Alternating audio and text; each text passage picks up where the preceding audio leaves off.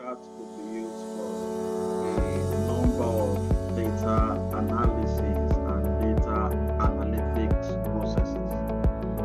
Now, the beautiful thing about AI is that it has the capacity to fetch, brainstorm, and generate data for data analysts. So if you're a data analyst out there and you're not using the Bing chart as an aid, as an assistant for your data analytics work, then you're losing behind. Now, in this video, I'll be teaching you how to use the Bing chart for an assistant in your data analysis work. And so, first you need to turn on the chat end of Bing. Just go to www.bing.com on the new edge and move from the search bar to the chat bar, and you would be on the Bing. In this video, I'll teach you how to do 3 things with the new Bing chart.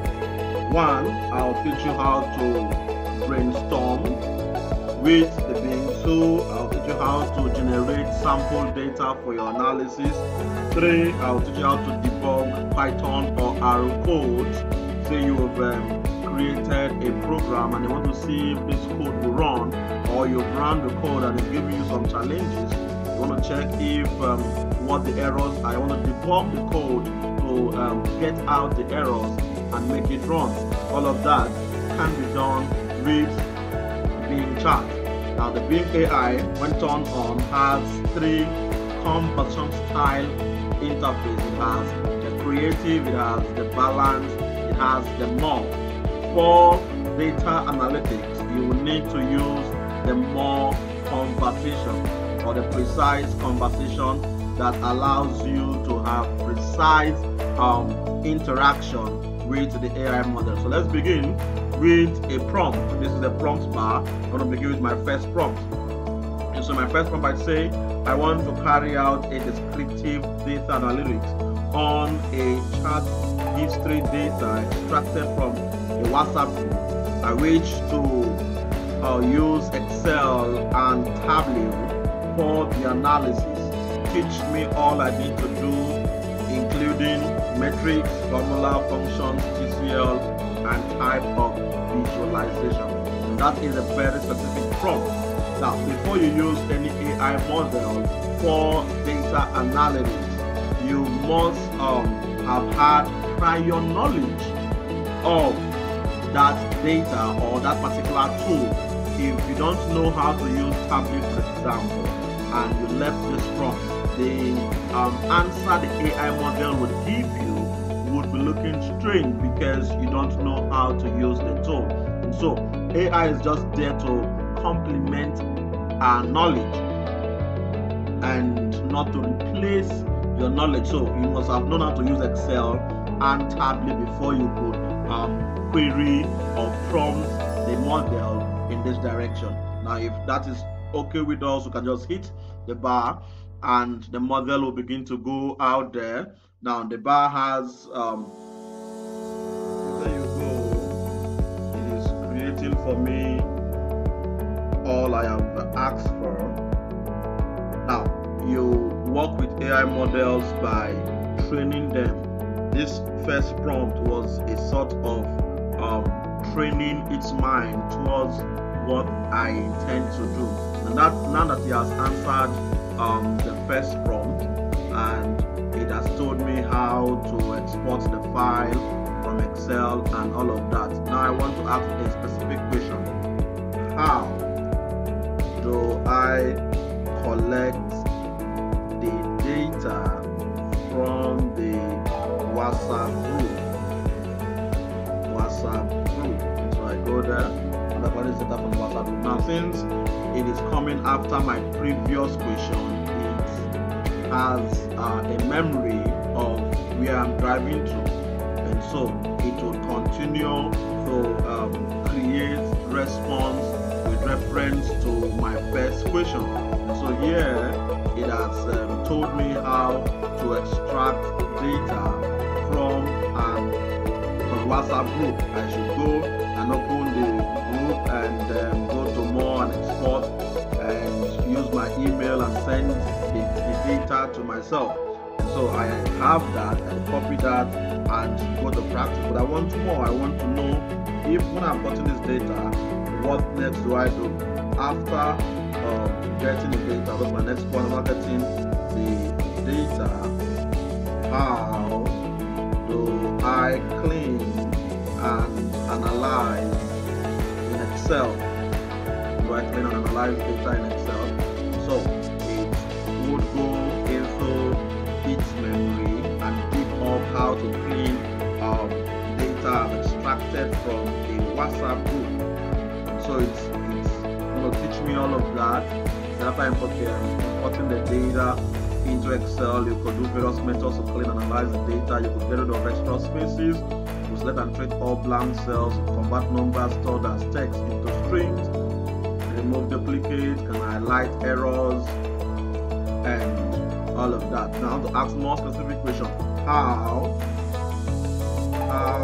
can I use pivot tables on this data?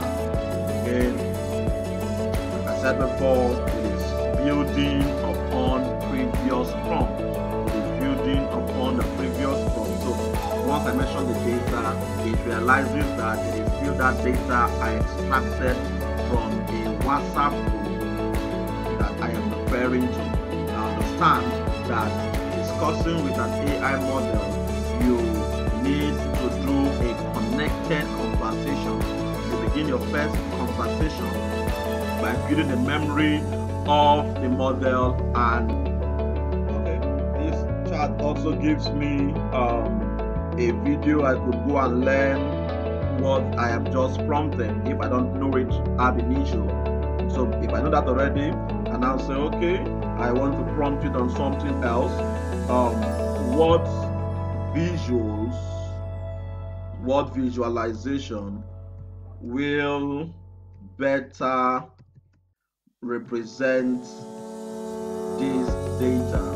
And I go there, and it's going to go down into the net, into its memory, into its the data it was trained with to generate for me the positive things I should need. Say I would need a bar chart to show the number of messages sent by each person. I need a line graph to show the number of messages sent over time. I will need a pie chart to show the split of messages by sender or by time or day. I will need a word cloud to show the most frequent used words in the chart. Now, supposing I was going to do this for a client, I could ask further. I could say, should the client wishes to know what time of the day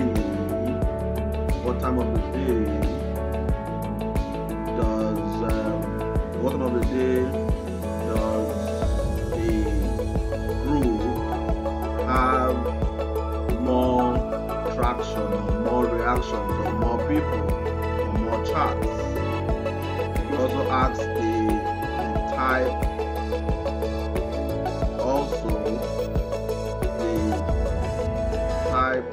of chart that gets the most replies.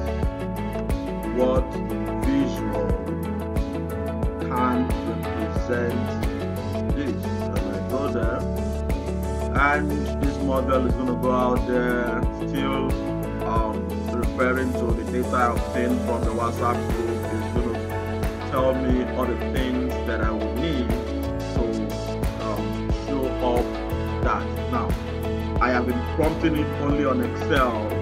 I could also prompt it on Tableau, because somewhere there they'll be giving me answers on Tableau also. I could ask it, what Excel formula, functions, and formula will I use for the matrices required in this data? And again, I'm going out there, or this model is going to go out there to give me all the possible formula and functions. Instead, I will need to count if, where will I need to count if, I need an average function, and all of that. I need a VLOOKUP, I need a HLOOKUP, and all of that. And so I want to ask it more one question. So, okay, if I want to do this on tablet, what TCL and matrices will I need? There you go. It's going to get me TCL and matrices I need to visualize that data I collected from WhatsApp, or the WhatsApp group. And the beautiful thing is, it's going to teach me even the ones I don't know. That's the first part of how you use the Bing for data analytics. Now I want to use it for something. I want to use it to generate sample data to build upon my experience. I don't have data, and I am looking for it to get a particular kind of data. So I come to Bing and I say, give me a sample HRO data set with at least 10 data points. So I go there, and the Bing AI would go to its memory, to its trained data, and extract a sample data set for me. And the beautiful part is, it would arrange it in a tabular form to give me a beautiful table that contains the required number of data sets I have prompted. Now, to use this AI, you need to be able to create specific prompts. In another video, I will teach you how to do prompt engineering. Prompt engineering is the art and science of prompting AI models for specific responses. And the beautiful part of this data it has provided you is that it allows you to copy it. You can copy this straight into Excel and begin to work with it. And the third thing I'm teaching you to do with Bing is, I have a data set somewhere there. I actually don't know how to analyze it. I don't know where to start from. I could ask Bing for help. I could go to Excel. I copy the data. I come back to Bing and I paste the data. And I say, suggest. I'll ask it to suggest possible matrices. It can only take 400 prompts, so I need to take out some of the prompt. So I could come back here and say, suggest possible matrices for this data. And just like that, it will get into each Bing and itself and suggest for me what I would need. It's saying that I will need an employee turnover rate, I will need employee tenure, I will need performance distribution, I will need salary distribution. I want to ask it, give me formula, TCL formula, tablet calculation language function for the matrices you mentioned.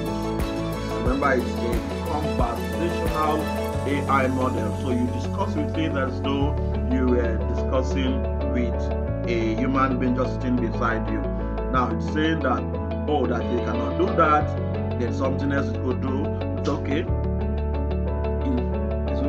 It's even if it says sorry, it's still going to give me some suggestions I could use. That's okay.